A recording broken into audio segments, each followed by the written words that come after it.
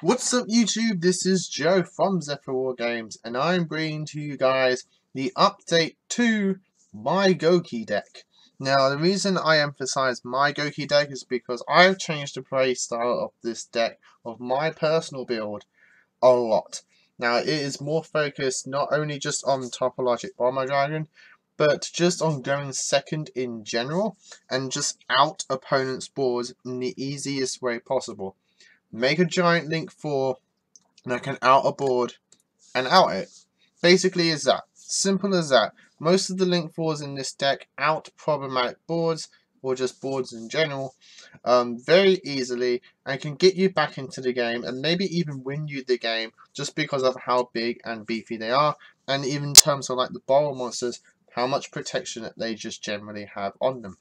Now I do main deck some favourite techs in here, some of my favourite techs in here, to help give your big monsters protection, because you don't want to just make your giant link monster not have it protected, but also not only that, but also do you some very nice OTKs. You can get some very nice OTKs with Topologic Bomber Dragon, as he is the face of my extra deck at the moment. But also another card in here which I'll explain to why I play it later, and what cool OTKs I've done with this deck using the techs that I personally have. Now don't you worry for all you big meta decks out there. I will bring you I would explain to you some meta options which I would play if I were to make this the I want to say quote unquote standard make an extra link win game. That the most competitive top Gouki decks play. Not that this deck isn't competitive, because as I always do, I always build my decks as competitive as possible, even if it's got a fun strategy in it. But yes, I will show you some techs that I would play to make this more of the extra link build, and in another video I'll show you the free card extra link that you can do using those techs. And get a very nice extra link out of it. So with all that said and done, guys, let's go ahead and get right into it. So to start off with the monsters, we have the standard 3 Super X, 3 Twist Cobras, 2 Headbutt Bats. I played 2 Rising Scorpios and 1 Bear Hug, as I always done, and the 2 Octo Stretch. Now minus the 1 additional Rising Scorpio, this is your standard Gouki lineup, no matter which build you play.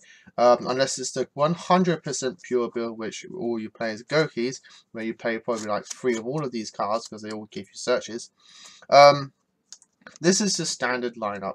Even in this fun themed build, I still stay by this lineup. I was trying 3 Headbutt Bats at one point. It worked, but I ended up having to take one out to fit in some additional cards. Yes, so this is your standard lineup.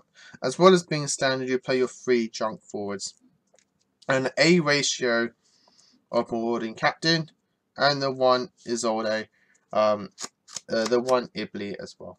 Now this is your standard as well, additional text in here, your additional warriors plus the Ibli. You'll most likely have Warning Captain at 3 in the more extra link build. But yeah, this is your standard.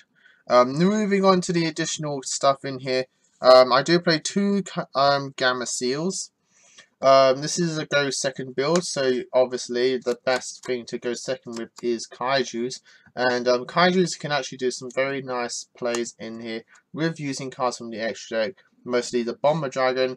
Bomber works brilliantly with Kaijus because you can just Kaiju a problematic card, put it in front of Bomber's pointer, and just blow up everything in the main monster zones. But not only that, you can use some nice link materials with the Kaijus. Now, moving on to the 2 techs in here, is 1 Triggering Worm and 1 Lilith Lady of Lament. Now, Triggering Worm works brilliantly with Revolver's ace monsters, being Topologic Bomber, Gumbler, Bowl Load, and Bowl Sword. Not so much Bowl Load, but definitely Bowl Sword. Because Triggering Worm summons in attack mode, which actually, if you want to know, guys, what Triggering Worm does, is that if he is used for link material for a dark link monster, you can special summon it from your graveyard to in attack mode to a zone that link monster points to. It cannot be used as a link material when it does this, and if it's destroyed by a link monster's card effect, you get to draw one card. You can only use one triggering worm's effect once per turn. So triggering worm, the obvious combo if you've seen the anime is that you make your bomber dragon with it, you revive triggering worm to bomber zone, bomber blows it up along with everything else, and you get to draw a card. So it gets itself back, it replaces itself in terms of your hand advantage. And there's a card in the extra deck, which can combo quite well with triggering worm to make your bomber dragon. It also does well with Gumbler because then you can summon to Gumbler zone and rip 2 cards out of your opponent's hand. And the reason I said it works well with Bulbasaur because you can use it to make Bulbasaur. Triggering Worm summons itself back to the field in attack mode, so then you can attack with Bulbasaur, switch Triggering Worm to defense mode, and then attack again. Now a Lilith Lady Implement goes well with the trap cards that I play in the deck, which is why I play it in here at 1. Just as a tech choice, I may take it out in the distant future, but at the moment Lilith does pretty well. And then to round up the monsters, I do play the 3 Ash Blossoms and Joyous Springs. Ash Blossom is just Ash Blossom. It is the most generic hand trap in terms of like it hits the most cards in the game. Every deck searches unless you just draw through your deck, and even then Ash Blossom does that for you as well. So moving on to the spells, I play 3 Gouki Rematch, and I'm actually taking in Gouki Face Turn as well.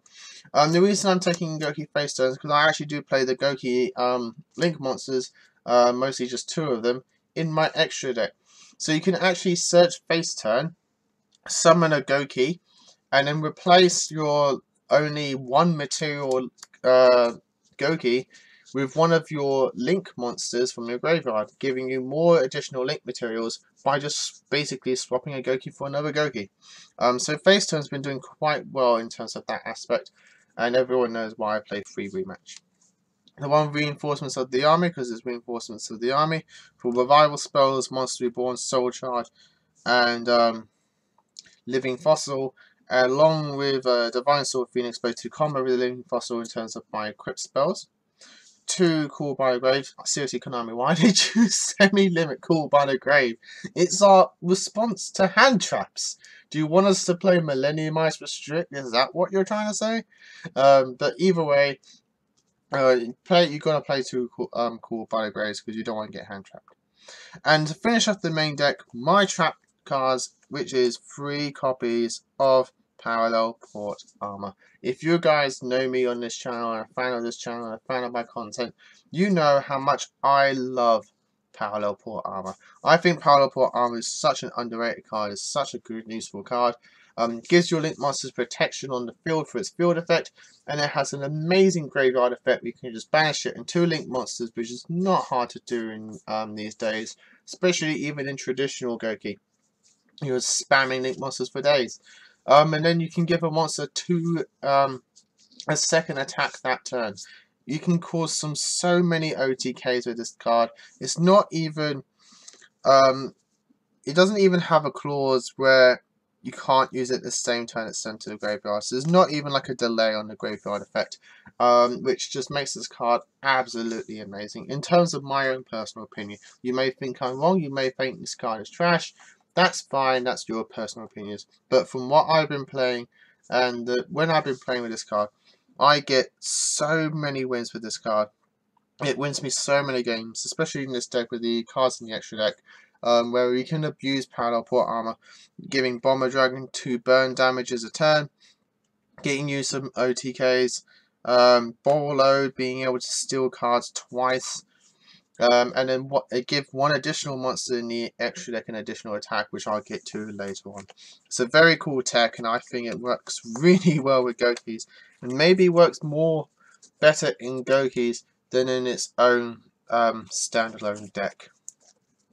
So that's my main deck. Moving on to my extra deck, I've got to have it to the boss monster, the main face of my extra deck, which is Topologic Bomber Dragon.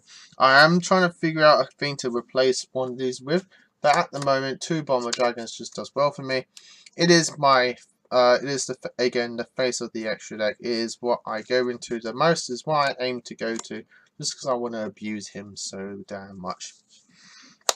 The one Gumbler Dragon, just to be able to rip cards out of my opponent's hand, combo well with Triggering Worm, and other stuff like that. And if you can have it co-linked as well, it's pretty nice. And to run up the link 4s, the Borreload and the Bowl Sword, the two Bowl monsters that everyone loves to play.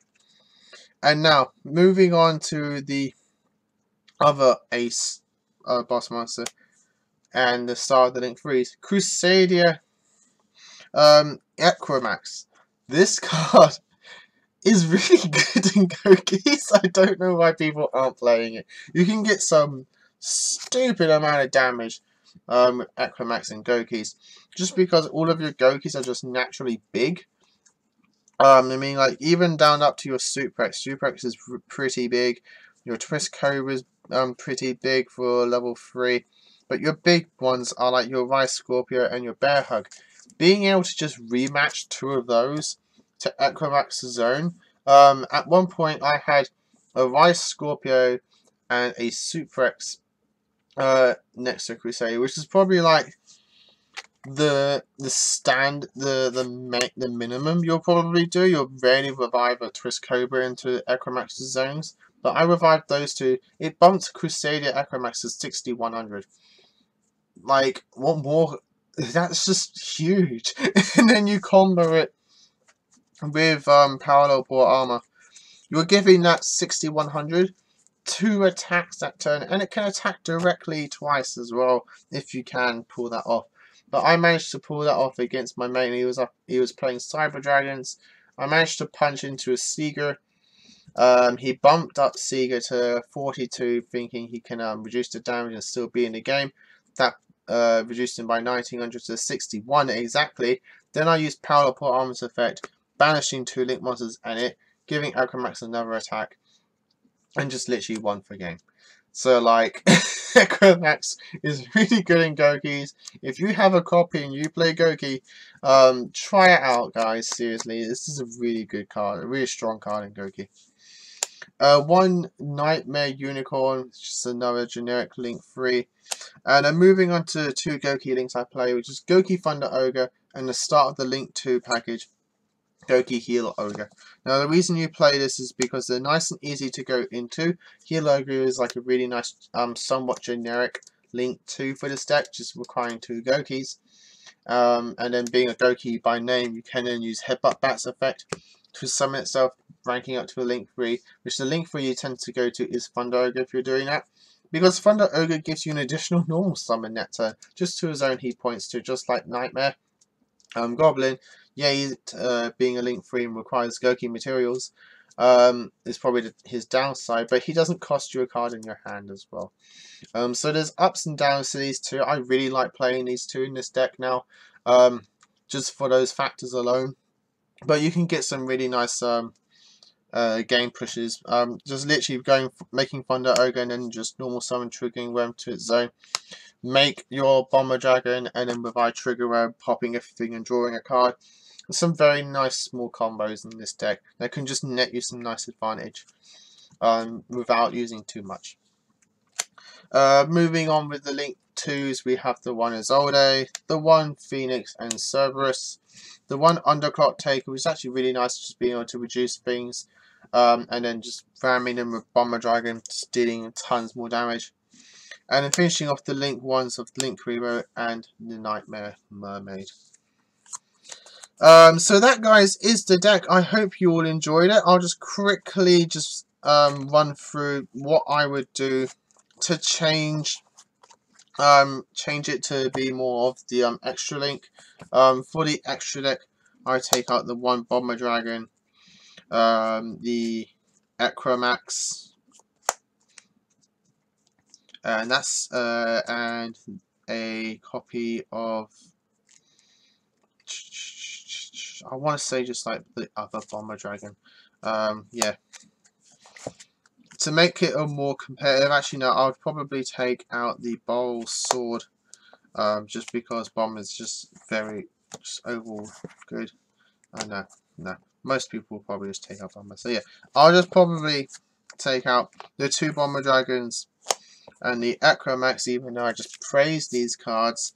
And then for the extra deck, I would put in Firewall Dragon, Trigate Wizard, and another copy of the Mermaid, of the Nightmare Link 2s, depending which side of the game board that you tend to play on the most. I tend to play on the Cerberus side, so I'd probably just put another Cerberus in here instead of the Phoenix. But yeah, that's what I would take out for the extra deck. And from the main deck, your obvious targets are the 3 Powerful Armors. You'll probably take out Face Turn, the Lilith, and that, and probably those. You'd probably take out your mix of these cards, even though I really like Face Turn. I think Face Turns are just a nice card. So you've got 3, 6, 8, and then you'd put in the other copy of. I'd probably just keep the Face Turn in here, to be honest. The Morning Captain, you play 3 Malicious, because Malicious in this deck is now just absolutely busted and helps generate your extra links. I would probably take in a Shadow Mist, because with the combo you want a Malicious in your hand. But if you could also do the combo if you have Shadow Mist in your hand, it actually extends the amount of materials that you have. And I'll probably play a copy of Foolish Burial just to dump Shadow Mist to add a Malicious to your hand. I'd play these cards and I'll be showing them off in the combo tutorial, so that you guys know how it all works. But that, guys, is the deck. I hope you all enjoyed it. Please leave a like and comments down below if you did. Post down how your Gouki decks are going. I'm really enjoying this build, and it's going to probably be it will probably be my main build for the time being, until I make some changes, which if that happens, I will show you guys the changes that I made to it. So as always, guys, again, like, comment, subscribe to the channel, and until next time, guys, as always, happy dueling. What's up, YouTube? Thanks for watching that video. I hope you liked it. If you did, hit that like button, and of course don't forget to hit that big red subscribe button in the bottom left hand corner and the notification bell so you don't miss out on anything. We've got more deck profiles, duels, pack openings, and many more Yu-Gi-Oh videos coming up for you all year round, so don't forget to stay tuned for all of that. Thanks, and as always, guys, happy dueling.